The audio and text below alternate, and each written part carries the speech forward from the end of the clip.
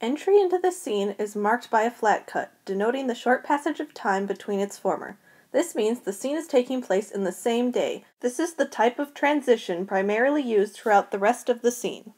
The scene starts off with a long shot of the lonely mountain, which pans downward at a tilt to include a passing image of the ruins of Dale, destroyed by the dragon Smaug, and then the magnificent city of Erebor. This not only establishes the setting, but establishes the mood of the scene. In the King's Hall, a long shot features the clawed throne of Erebor to portray the sense of ruin of the situation of the characters whose loyalty are being questioned. Another long shot is used to contrast the darkness of the hall cut in by sharp rays of light. This again portrays the jaggedness of the situation and exemplifies the tension created not only between the characters but by the setting. Another long shot is utilized as Thorin accuses the other dwarves of not searching hard enough for the Arkenstone, tilting downward from behind him at a high angle. He stands atop some stairs, which makes him appear as the largest figure, even above Bilbo, who stands just a little farther behind him. In the next portion of the scene, there is a moment in which Thorin walks in on Bilbo inspecting something in his hands. Along with the audience, Thorin believes this to be the Arkenstone, and the non-diegetic sound of music kicks in to set the tension of the scene. In your hand. It's nothing. Show me. Camera movement zooming in on Bilbo's alarmed face serves to dramatize the fear associated with the scene. It makes the audience wonder if Bilbo really has been found out, and if so, how will Thorin react? Once the tension has dissipated, Bilbo reveals the object is an acorn in an extreme close-up to show not only Thorin, but the audience what he is actually holding. The music transforms into the familiar romantic theme music from the first two movies, as Thorin's expression changes from suspicion to tenderness. In Bag End. It's a poor prize to take back to the Shire. Crosscuts are utilized during this section, gradually zooming in on Thorin's and Bilbo's grinning faces. Every time I look at it, I'll This remember. zooming in at eye level on each of their faces balances the relationship, which not only diminishes the tension, but conveys the trust between Thorin and Bilbo, and the emotional tenderness of the scene.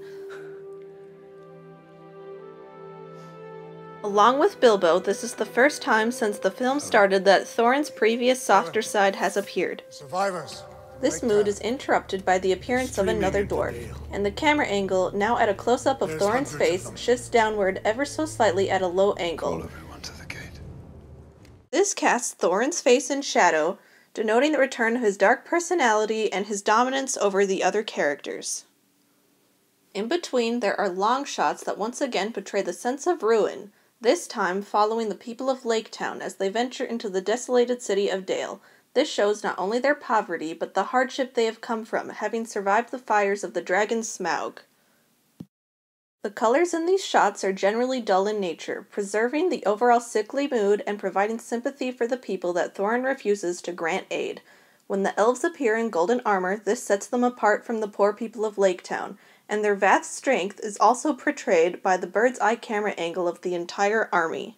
In the final portion of this scene, Thorin and the other dwarves armor up for battle at a great distance between Bilbo, who is viewed from behind in order for the viewers to associate with him. The hallway is narrow and darkened, portraying Thorin's narrow-minded thought process. The yellow backlighting behind Thorin denotes the danger and caution that surrounds him and the other dwarves. With only the diegetic sounds of the characters' voices as well as the clanking of their armor, this exemplifies the plot's movement into war. Yet again, Thorin is shown at a low angle and Bilbo at a high angle, to establish the slight fear Bilbo now feels toward him. You're going to need this. Put it on.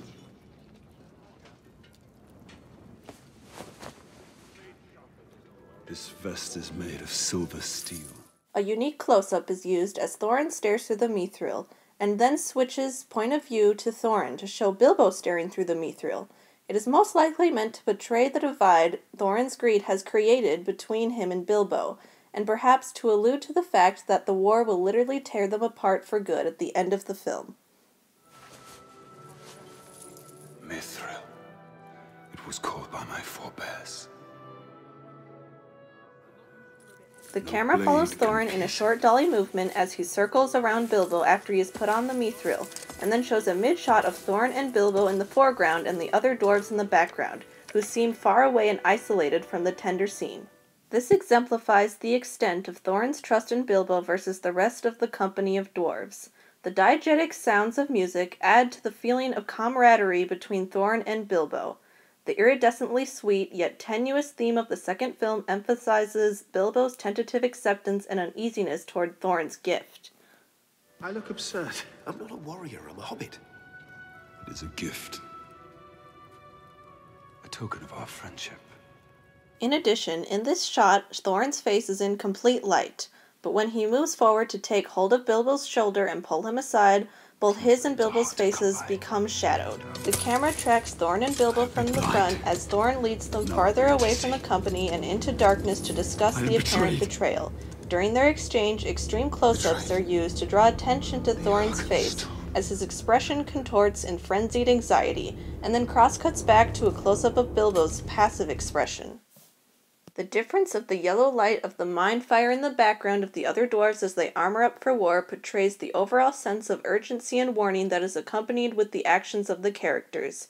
When Bilbo and Thorin are talking privately, their voices are lower as the music comes in a low bass chord that thrums quietly and imposingly in the background. One of them has taken it. Bilbo and Thorin's faces are both lit with contrasting white and black shadows, which are used to portray the unconsciously growing fear on Bilbo's face and Thorin's increasingly sinister attitude. As Thorin questions what Bilbo is saying, the camera again zooms in on his vaguely conflicted face, showing that he is unsure whether he trusts his friend more than the growing evil in his head. When Thorin's voice reflects that of the gold-mongering dragon Smaug, who previously occupied Erebor, close-ups of Bilbo's face are used to exemplify the terror him and the audience feel at Thorin's changed personality. It's ours. And ours alone. The slight camera movement tracking Thorin as he staggers away from Bilbo denotes the distance Thorin's state of mind has created between them. His twisted expression as he repeats exactly what Smaug had told him before his death is featured in another extreme close-up. One piece of it.